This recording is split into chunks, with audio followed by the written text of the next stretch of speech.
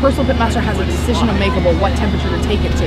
And so having an absolute accurate, thermometer like ThermoWorks, like my thermopens that I have, is absolutely essential to my whole barbecue experience.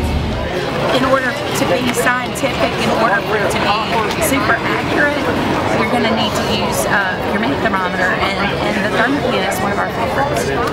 Once I get within 15-20 degrees of target temp in a certain area, I'm going to be checking it every 30 minutes roughly.